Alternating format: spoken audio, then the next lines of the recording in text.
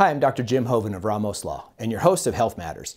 Today, I'm answering a question that we've gotten from lots of patients over the years, and that's this. Do these topicals of heat or ice or whatever these lotions and potions are that you put on your neck or your back actually work? Well, topical creams are huge, and I'm going to share with you the secrets of them right now. When it comes to things you can put on your skin for pain, there's almost an unlimited number of products. Everything from Bengay to Flexol 454 to Hyper Ice to Dry Ice, all these different brand names of these products that can be put on your body.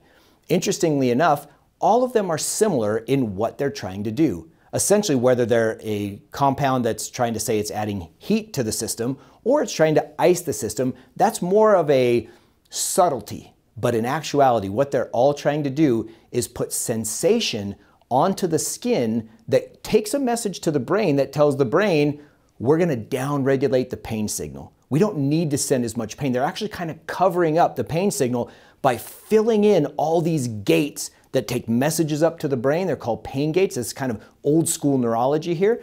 It would cover these pain gates with all this sensation, so now that the pain signals can't get in and be interpreted by the brain as, ooh, this is pain. So when we take any of these creams, these lotions, and we rub them on our neck, for example, if our neck is sore, it's just think of it as a flood of information. That's why you feel that kind of menthol or camphor, whatever the primary products are. And by the way, the main difference in all of these products is proprietary blends of the same types of ingredients. So it's not like there's a lot of new revolutionary pain creams out there. They're all based on a few different categories, and then they will take those categories and they'll proprietarily mix them so that they'll find something that works. Even there's one called Deep Blue out there, and it's not that much different from one called Rock Sauce. But they all might have, some might have essential oils in them, some have liniment in them. So it just kind of depends on the maker and what they're looking for and the formula they found. And then to make theirs just a little bit different, they just tweak it. But again, the big message is when you get these things, then you rub them on the area, and you got to make sure that you don't do heat with these things, especially the ones that are supposed to be generating heat. I've seen this in practice before where someone has put a topical on them and then put a hot pack on them and got horribly blistered. So that's a cautionary tale. Make sure that you're not doing that if you're going to put that stuff on there, okay? Now, the other thing is really watch any of that stuff that you put on your body. Totally makes sense on this. It's common sense. Do not rub your eyes or put this stuff in any kind of open wound or anything because it is not comfortable. So you're going to want to stay away from that. Wash your hands really good after applying them.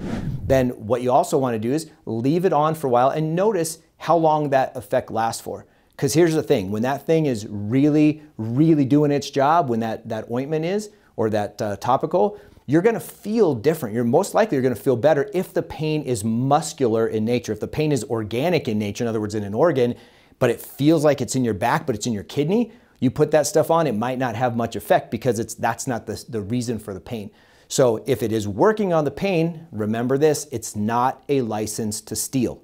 And what I mean by that is if you feel great putting this stuff on and you feel not great when you don't have it on, if you put it on, your brain is, remember, it's not getting the sensation that it gets of these pain signals. So you might think, oh, I'm better. Now I can go crazy and go lift or go running or play my sport.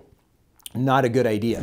You want to know how your body's feeling before you go into activity. So if you have any questions about that, you need to work with your providers to be sure that you're still clear to play if you have to use that stuff to try to get through a bout of exercise. So those are the basic fundamentals on any of the topical creams. Of course, if you have specific questions or would like to just reach out to give us another topic to talk about, please do so. You can reach me at email at jim@ramoslaw.com. That's jim@ramoslaw.com, and I'll be happy to help you in any way that I can. So if this was helpful for you, please pass it around and share it. We want to get the message out to as many people as we can about this single concept. Your health matters.